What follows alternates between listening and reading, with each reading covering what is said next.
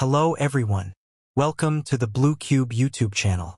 In this video, I'll teach you one of the new and exciting features of Moho 14, which can be very helpful in animation. First, I'll create a path using the Add Point tool. I'll hold the Shift key to create a straight line. Next, I'll add several points along the path, and then use the Transform Points tool to move these points up or down.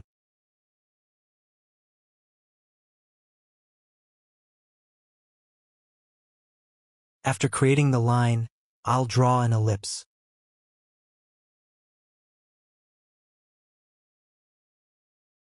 You can choose any other shape you like.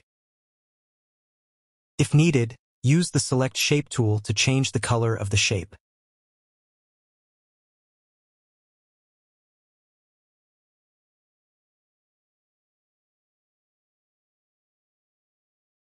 I'll add a gradient to the shape.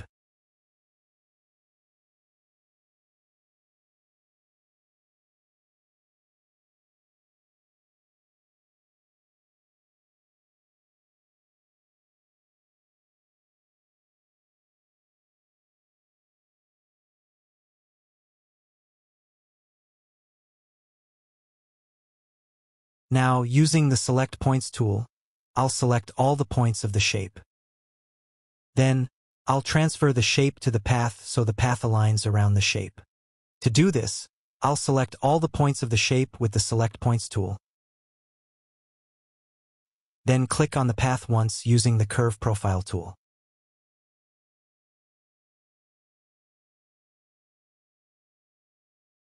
This will make the path we created appear around the shape.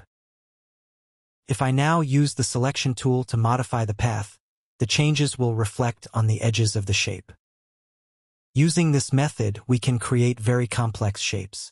Don't forget, since our path doesn't have a stroke, it won't appear in the final render, so you don't need to worry about it.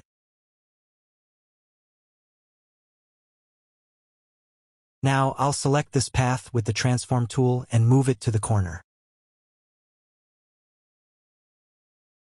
After making these changes, we can create an interesting animation.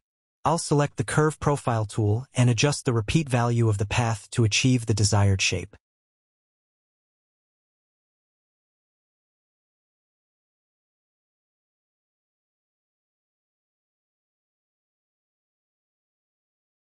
Additionally, by using the Offset option, I can animate the edges of the shape.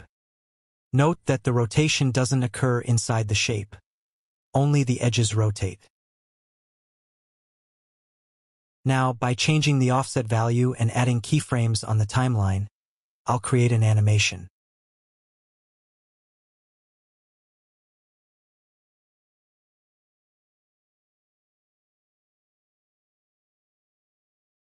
At frame 0, I'll set the offset to 0.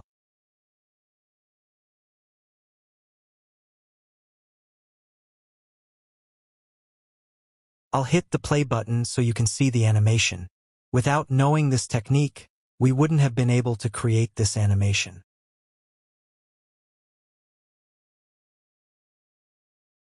If we want the shape to continuously move, I'll first set all the keyframes to linear to ensure the animation speed is consistent at the beginning and end. Finally, by selecting the last keyframes and choosing the cycle option, the animation will loop continuously.